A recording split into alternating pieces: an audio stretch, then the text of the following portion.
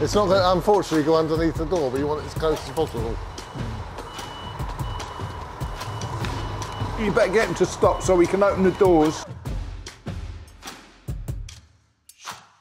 We've just had a container, a 40-foot high cube container, arrive from China. This one's been delayed in shipping because of the closure of the Suez Canal, so it's had to go a long way around to get here. We were expecting this about 3 weeks earlier, but it's only just arrived. And that was one that Steve checked at the factory in October. He spent a whole 2 weeks going through quality checking them with care, using the new BIOS equipment as well, which is electronic equipment for testing the tuning and intonation.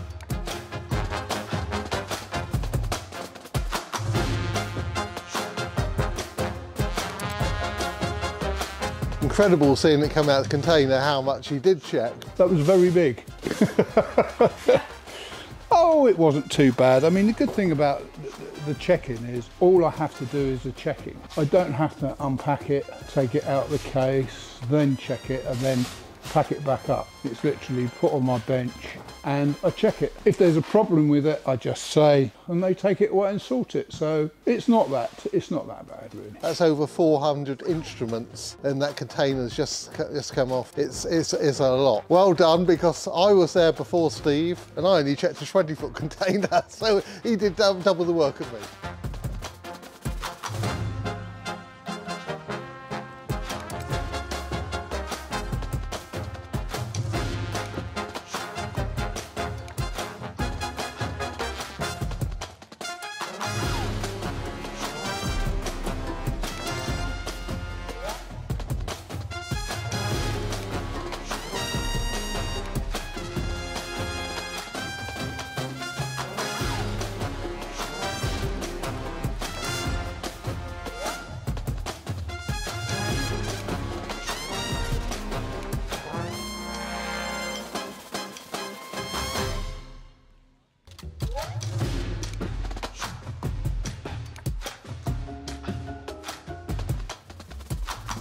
I went to the factory a few days before Christmas, spent a few days checking there.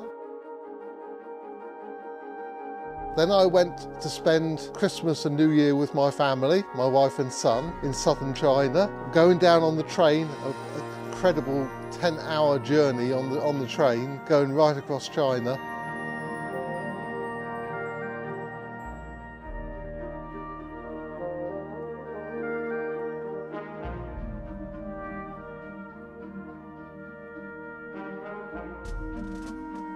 Then I came back at the beginning of January and spent another 10 days checking at the factory, and that'll be another 40-foot high cube, the same as this one that's just arrived, which will be arriving probably late March, April now.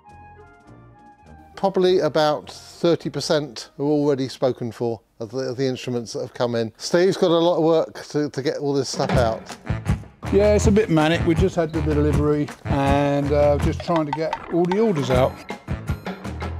I'm off to Washington on Monday. Yes, Jane gets to go with me, isn't she a lucky girl? So I really wanted to try and get the backlog cleared up before I left, because I don't want to leave everything for poor old Conrad. It's just a bit manic because there's a lot of stuff around and not a lot of room to actually do much at the moment, but once we start clearing a few things, it's a lot easier. What's the thing you're looking forward to the most? I lay in, because I don't have to get up at 5:45 in the morning to come to work.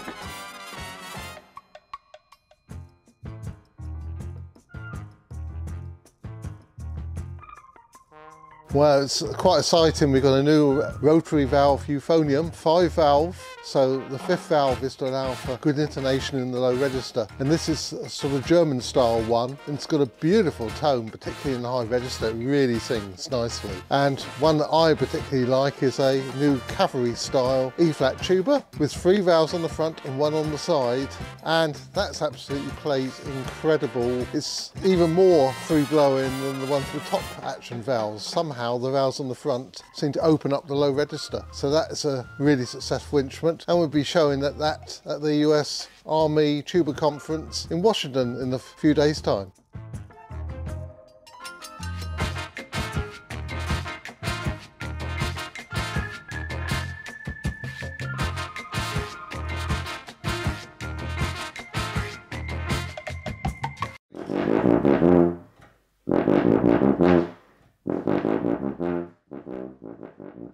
Well, today I've helped unload the container that's just arrived at Wessex Tubas, and a lot of the instruments on the container have already been pre-ordered or they're getting ready to go off to their final destinations and to new owners. So I'm just making sure that all of the tubas that are coming in both have been finished beautifully but also play nice and well in tune. We're checking the tuning, we're checking the pitch and checking to make sure that there are no final last minute adjustments that need making before they all go off to their new homes. So I've checked an Anton and a Mahler so far, both C tubas, and both have been finished very nicely. The Mahler's in lacquer and the Anton's in silver plate. The finish on both instruments was really good and both instruments played really nicely across their registers as well. After a fairly slow start in January, work's beginning to pick up as a freelance tuba player again, and also the brass band that I conduct are preparing for yet another competition. It's the area competitions, London's Southern Counties in Stevenage in March, so there's always plenty going on. Thanks so much for watching. Do subscribe to hear more news from Wessex, and we hope to see you at one of our exhibits.